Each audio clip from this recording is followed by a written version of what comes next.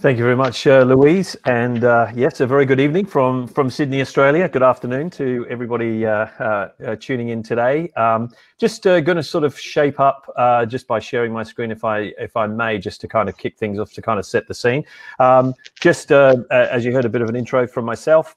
I'm also Chief Strategy Officer, Brand Futurist for Salted Stone, a digital agency with a number of team members around the country. Including North America and EMEA, and also I head up the APAC kind of side of things here in Australia. I wanted to just sort of start by sharing with you guys, just setting the scene about how things have changed in this crazy COVID kind of area that we live in around our marketing. This was just some stats I saw about open rates, just out of interest, across all regions, from APAC to EMEA to North America and LATAM. And you can see that open rates sort of pretty much as COVID hit started to open up. People were more engaging across their email than I suppose ever before, which was great for marketers. What was also good for marketers was ad spend was down. As you can see here, again, across multiple different industries, from computer software through to travel and manufacturing, the spend dropped tremendously. So certainly for ourselves and for some of our clients, we actually had the ability in a number of areas to increase our ad spend and have a lot more effect in paid media during this period, because it was less cluttered than it had been before.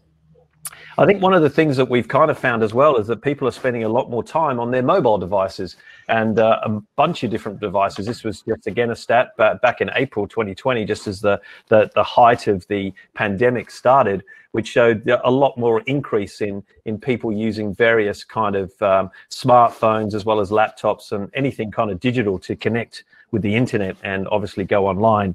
I noted also back in December 2019, Zoom had around 10 million daily users. By a few months into the pandemic, at the height of the pandemic, that had grown to 300 million daily meeting participants. So we're obviously maybe feeling a little bit zoomed out with some of those kind of stats. But one of the things I think as marketers we're trying to do is constantly remove that friction. And the friction's that difference between the way things are and the way things should be across our whole buyer journey.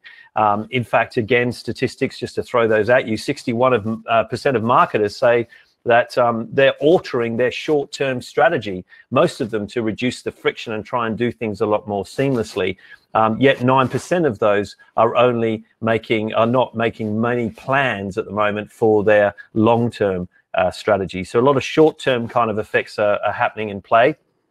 Deloitte did some research as well, finding that 75% of consumers expect to have this consistent interaction across every department of the business, from marketing to sales to service, this kind of seamless approach. So hence, the kind of flywheel concept now comes into play, as opposed to the typical funnel that we've all been so used to. So, attract, convert, close, and delight are now kind of forming around our key departments within our organization of marketing, sales, and service. And we're starting to feel this kind of streamlined approach to everything we do.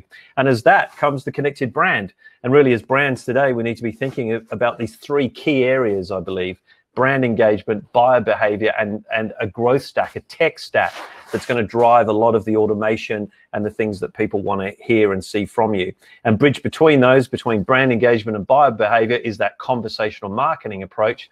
Between the brand engagement and the tech stack, or the growth stack, is marketing automation. And on the other side of the coin, between the growth or tech stack and the buyer behavior, is where our sales enablement needs to come into play. So I think we're moving towards having far more of this connected brand, which is enabling us to create the omni-channel frictionless experience. And I think that's the utopia of what we're aiming to do. And hopefully some of those insights that you'll hear from in our presentations today about how do we create that seamless kind of omni-channel experience that we're all trying and striving to achieve.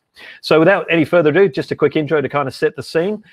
We have some fantastic speakers coming up, and the first I'm going to introduce now, Group Digital Enablement Head for Multi-Choice Group South Africa is going to share with us his thoughts on winning the hearts, minds of your audience in an age of digital chaos. So please welcome our first presenter, Vincent Maher. Afternoon, everyone. So I'm just going to share screen. If you give me 1 second here, and then we'll be good to go. So there, all good with seeing what's happening on my screen? I'm going to assume so. So today I'm going to talk about winning hearts and minds of your audience. I think for me, one of the key areas here really is around talking about audience data, and how you use this to cut through the noise from a marketing perspective. And just some context about myself. I'm not a marketer, although for my sins I've been a CMO in the past. I'm very much a tooling person, focused on digital delivery, but have a very strong passion for the marketing technology and the techniques and processes around building precision marketing at scale. So what I'm doing at MultiChoice in terms of digital enablement is really working between the technology teams that are building applications and software, and the marketers who need to drive adoption of either content through those channels that are being built by those teams, or the teams that are using that same or very similar set of technology to drive monetization through the form of media sales. So I'm going to talk a little bit about that. I think the challenge that most of us face as consumers and users of digital applications is that we're tired of fake news and paid influencers and kind of everything that marketers have managed to create over the years. There's just a lot of it. There are a lot of cookies, and there's a lot of concern around privacy. And even now, I think as the sort of first wave of commercial WhatsApp bots are hitting the streets, there's like rising concern that that's going to become quite a noisy space as well. And in fact, last week I received the first unsolicited push notification from a WhatsApp business bot. So I think it's going to become increasingly worrying. So the real challenge is, how do you create messages and communication that cuts through all of this, and really creates value in the lives of, I guess, the users. So the opportunity really is that we don't need a lot of attention to get our message across. For those of you who've read this, you'll be familiar with this, but last year the Mobile Marketing Association published their cognition study, where they found that despite, I think, the standard being like a 3-second video ad view or something like that, it actually takes less than half a second to process the video ad and form an opinion about it. So, despite all the clutter, the actual time frame that we have to be successful is pretty short. And so for that, you need something that looks really good and is well targeted and has a high level of relevance from the consumer perspective. So I'm going to talk a little bit about how you get to that. So I think, generally speaking, when you build campaigns that involve a lot of data and a lot of targeting, you aim towards getting it as person-centric as possible in terms of your messaging, campaign design, etc. And this really does involve several different areas. So the first one is around just the kind of core function of being able to identify people and distinguish them from each other.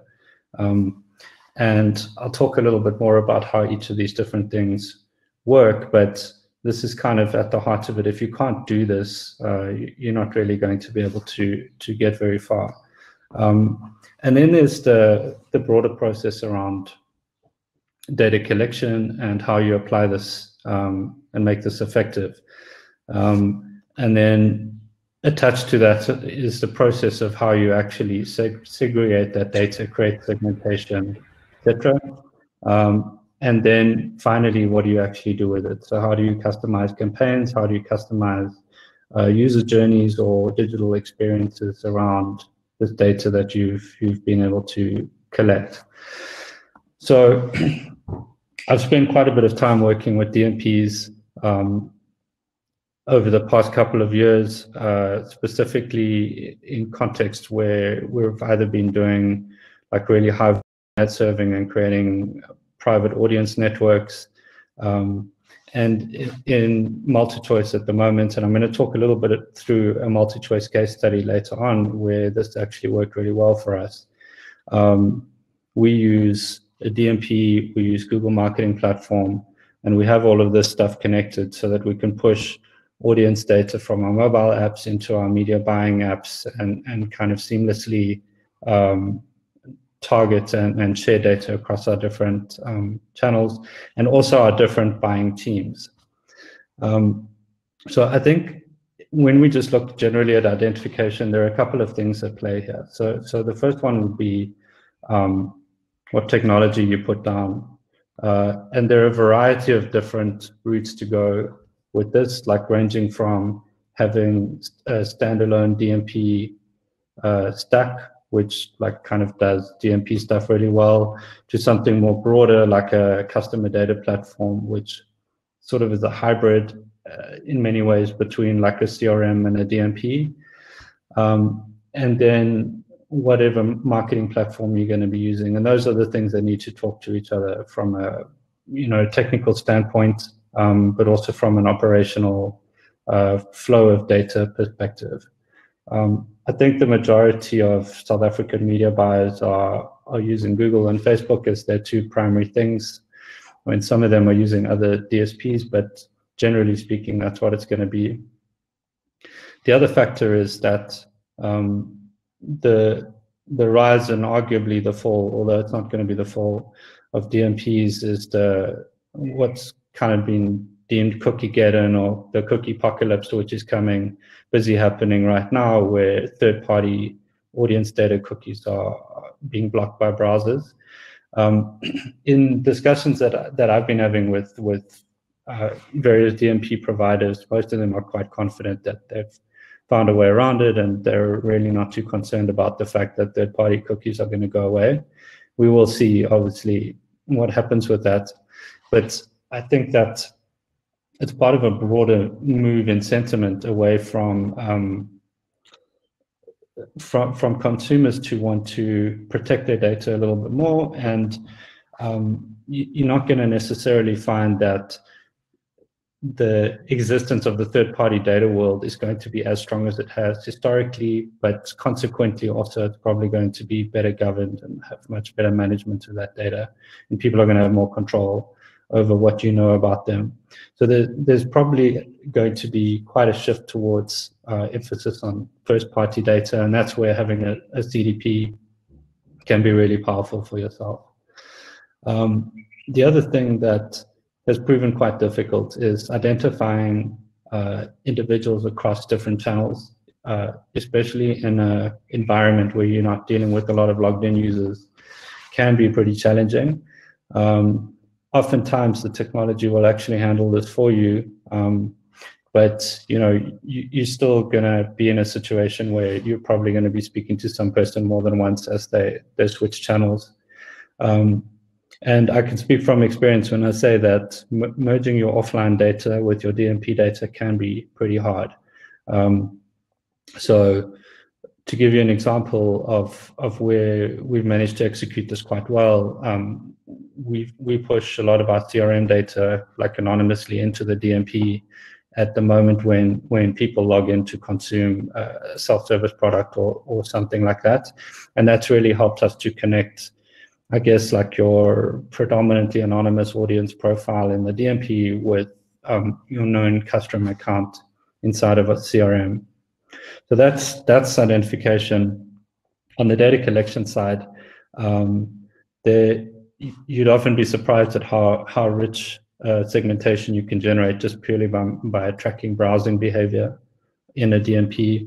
So, for example, we have a lot of content-rich sites, and every time a person looks at a piece of content on these properties, we're logging what genre, what format, what actors, what kind of sort of themes there are in the content. So it gives us quite rich segmentation. But it does take effort and passion to do this. Like, you can't just put it on and let it run. It's something that, is you ultimately find yourself, if you neglect it, it's going to become meaningless. And there are certain types of people like generally not actually analytics people, but more people who are passionate about communication, who tend to get really involved in sort of monitoring the segments and suggesting new ones and so on. And I've got a point there that look back is useful. This is just a practical note, really, for those who may be at the point of looking at getting technology in to do this kind of thing. It is useful to be able to create segments that have looked back into past events rather than only fill up in a forward-facing way, because it gives you the flexibility to sort of chop and change the way you do segmentation without having to wait for segments to fill up. And then when you get down to segmentation itself, what I found generally is it's better to start big and then get smaller. To start with broad segments, maybe some implied demographic data or broad interest categories. And because often what you find is that the smaller the segments are, the potentially less valuable they become, because your effort to reward ratio just ramps up as you have to create custom creative, etc., for smaller segments. But it's definitely a blend of science and art. And the reason that I say this is that a lot of the time you're going to start with an idea around a segment, and you can experiment with it by creating it and then running some campaigns against it, see how it performs, etc. And a lot of that is kind of your own understanding about how your audience is and so on. The tools can help you discover new segments, obviously, but every now and then, a good creative idea around segmentation can go a really long way. And you need to think about segments not as standalone things, but rather as a series of overlapping circles. So, and this is more like part of the, I guess, taxonomy conversation, is how sort of narrowly defined are your segments, or do you define them broad but then create segments of segments, if you want to sort of look at overlaps and stuff like that. And then the most important part, obviously, is what do you do with this audience data while you have it? And I think there are a couple of points here. So firstly, the integrations between the tooling that you use are very important, right? So you're going to need whatever's holding your data to be able to talk to your media buying platform, your analytics tools, potentially your CRM, your social media management tools, and so on. So that's really important. And what you're going to find is that there is, for each business it's different, but there's kind of a sweet spot between one-to-one marketing and kind of segment marketing, in a sense. Every now and then someone will say, well, we're marketing to an audience of one. And my general response is, okay, so what are you doing? Are you creating 100 million creatives that are all different? It's possible to do that, but is it really worthwhile? So you find the sweet spot as you do this more and more. And it's really about balancing creative effort versus reward. And there are a lot of different ways to win in this space. So I'm just gonna talk you through a case study, because I'm also aware I'm kind of approaching time here, and I do want to keep on schedule properly. But the case study that I'm going to talk through is for Big Brother Nigeria. I'm pretty sure most of you know what Big Brother is, but it's very, very popular in Nigeria. The latest season ended very recently, and the numbers are absolutely staggering. I mean, there were close to 1 billion votes in Big Brother Niger, so massive. And this is the breakdown of the case study, right? So firstly, just to set some context, the DMP that we used was Oracle Blue Kai.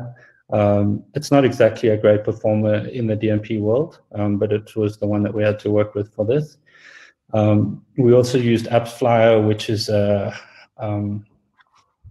it's hard to explain what AppsFlyer is. It basically does app install attribution, but it also builds audiences and provides deep linking services for mobile apps.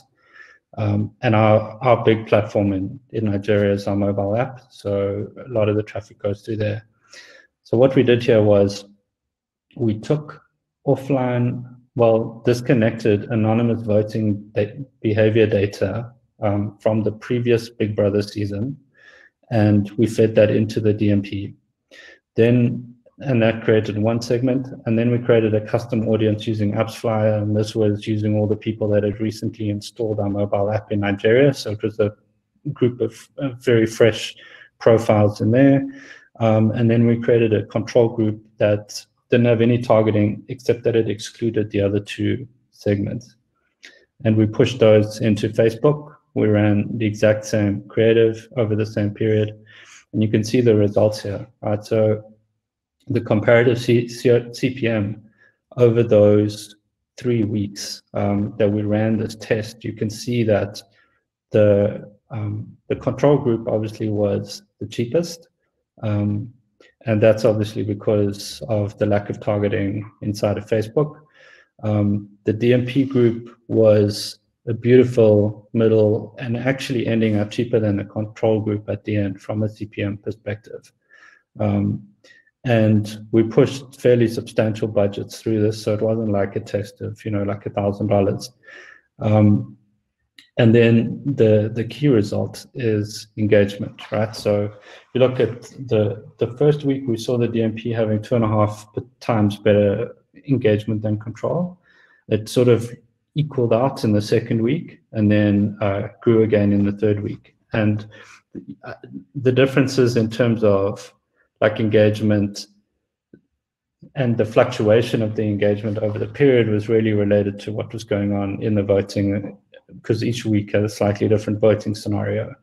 So from this, we concluded that a lot of things that we already knew, but that we actually had evidence of, which is firstly that even though some data can be a little bit old, as long as it hasn't fully expired, you can really extract a lot of value from it. So taking the previous voters, we had a clear indication of that these people were more likely to want to vote than people in the control group, and you can see that in the results, like resoundingly. And the thing that surprised us, though, was the recalculation of the CPM in the third week. So despite the fact that the ratio of engagement to cost really ramped up, the cost actually decreased at the same time, which was a little bit odd. And I think like there was a lot to be learned just around that, because obviously Facebook's algorithms also optimized around that engagement.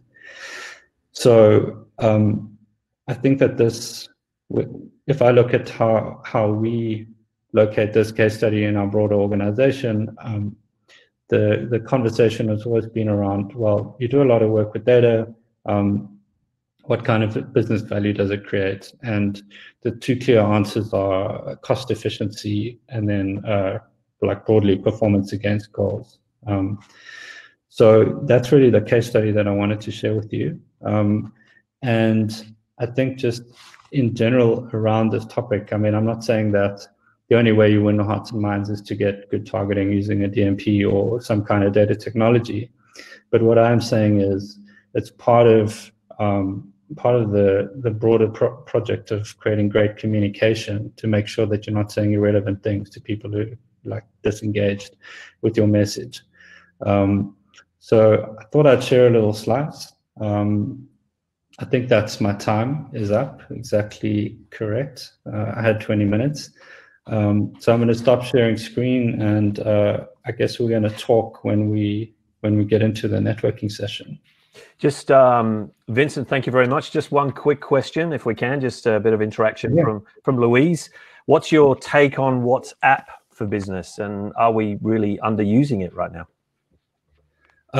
So talking from our experience, I mean, we have our WhatsApp bot's really big. We have all of our self-service functionality available on it. We have 1 million users a month. It's grown there from like over the last year, so it's ramped up really big. When I look at someone shared with me like what the top 5 WhatsApp bots were in South Africa recently, I was a little bit surprised by that, because I was expecting some of the other banks and brands to be in that list. So I think, so my view on it is it's an incredibly powerful platform. It's uncluttered. People like it. It's part of their daily lives already.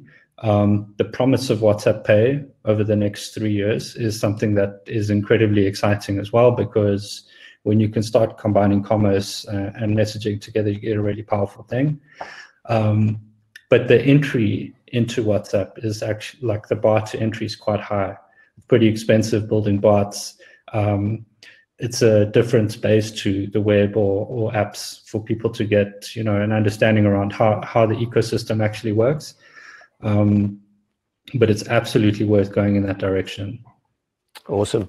Well, thank you very much for the presentation and for answering that. We only had time for one question, but any other questions, of course, please jump into that the chat room for networking a little bit later with Vincent. But thanks for joining us on this session. If everyone would like to move to the next session, and we're getting underway with post-COVID-19, what does the world look like now? Vincent Maher, thank you very much.